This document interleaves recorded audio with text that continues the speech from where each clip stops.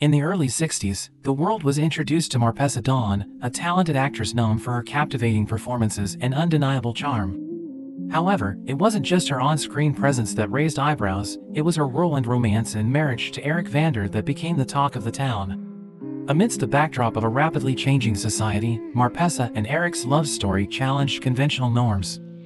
An interracial couple in an era marked by racial segregation and discrimination, their relationship was met with both admiration and prejudice.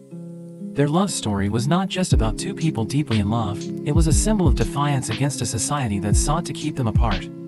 They stood as a testament to the power of love, transcending boundaries and breaking barriers. Marpessa and Eric's union sent a powerful message that love knows no color, race, or prejudice.